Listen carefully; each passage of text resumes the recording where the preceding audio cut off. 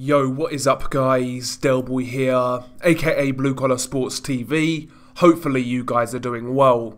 If you're new here, smash that like, hit subscribe, all of that good stuff. So, the return of Alen Babic has been announced. Predictably, he's fighting on the undercard of Dillian Whyte versus Otto Wallin. Of course, that fight goes down on the 30th of October. And Alen Babic's opponent for that date has also been named, and he will be fighting Lucas Browne. Jesus Christ, where do we even start with this one? First and foremost, the level of opponent, in my opinion, is truly shocking. Yeah, Lucas Browne has some name value. Once upon a time, he won the regular WBA heavyweight title, blah-de-blah-de-blah. He was like a decent fringe contender way back in the day. But at this point in time, Lucas Browne is shot to bits, and he's ancient. The man is now 42 years old, and he looks every bit of it. I mean, 2 years ago, to put it in perspective, Lucas Browne got blown out by David Allen in the third round with a body shot. He got knocked out by Dave Allen in the third round 2 years ago. The same Dave Allen who got schooled by David Price of all people. And to make matters worse, in Lucas Browne's previous fight back in April, he got knocked out in Australia by a guy called Paul Gallen. Now, Paul Gallen going into that fight was unbeaten with 10 wins and 1 draw. But Paul Gallen going into that fight was also the best part of 40 years old. And to make matters even worse, the guy was a former rugby player. Took up boxing in his mid-30s, I believe. And this was the guy who knocked out Lucas Browne in 1 round in Lucas Browne's last fight. Lucas Browne, he can't hold a shot anymore to body or head. The guy's absolutely shot to bits. He shouldn't be fighting anymore at this level. And I don't rate Alen Babic that highly, but if you're getting knocked out by Paul Gallen, more than likely it's time to hang the gloves up. The guy has absolutely nothing left. And I guarantee you, Alen Babic will go through this guy like a doorway. Ultimately, it's not a competitive fight. You know, it's an easy fight for Alen Babic, and in my opinion, not really a good learning fight.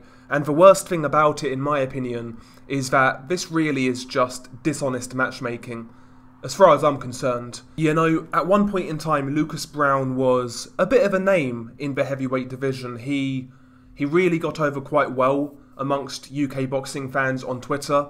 A lot of people liked him, a lot of a casual audience, you know, they thought he was a nice guy, a fun fighter to watch, etc. You know, just a tough guy with a big punch who can test somebody. And I'm sure a lot of casual fans are still going to have that memory of Lucas Browne. But reality is that Lucas Browne doesn't exist anymore. He's shot to bits. He can't hold a shot. His chin is completely gone. He can't hold a shot to the body. He's done as a fighter. When you're getting knocked out by a part-time boxer in Paul Gallen, a guy who took up boxing in his 30s after playing rugby, there's a big problem. There really is. The guy just doesn't have it anymore. And, you know, it kind of makes you ask the question, how has this fight really been sanctioned? I mean, Lucas Browne, it's clear as day that this guy is a completely shot fighter, like I keep on saying. Did the British Boxing Board of Control look at his last fight with Paul Gallen? It was embarrassing, the way he went down. First time he got caught, he was fucked. He was hurt and he was done. And that's Paul Gallen. And now they're scheduling this guy, they're sanctioning this guy to fight a young up-and-comer with amateur pedigree like Alen Babic.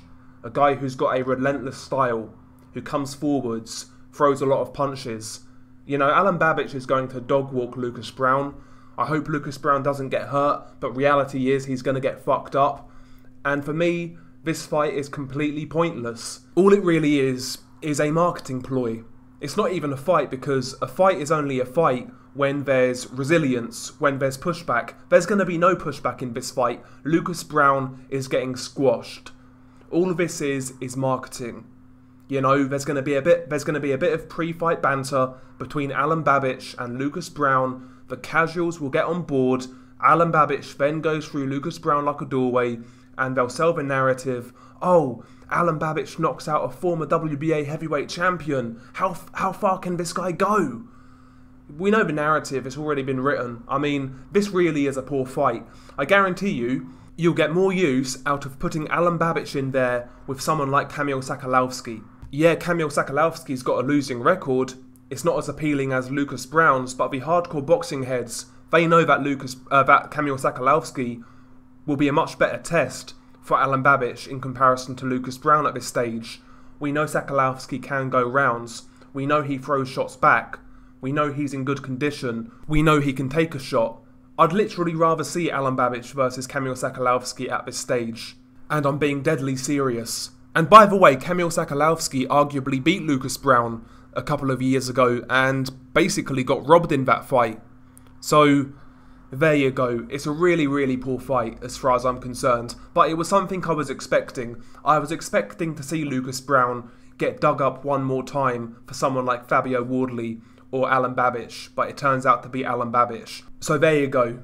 As far as I'm concerned, it's a really poor fight. It's a really disappointing fight. I wanted to see Alen Babic in there with somebody who could test him a bit, who could take him rounds. I thought the last fight against Mark Bennett was actually really good matchmaking. Yeah, Mark Bennett couldn't really punch, but he was a big dude, a tall dude, and a guy who could take a punch. You know, he was durable. That's the sort of thing Alen Babic needs to learn as a fighter. Not a knockover job in Lucas Browne. He's going to learn absolutely nothing in this fight. He's going to go through Lucas Browne like a doorway. It's that simple. Anyway, share your thoughts below. It's been your guy Delboy. Peace.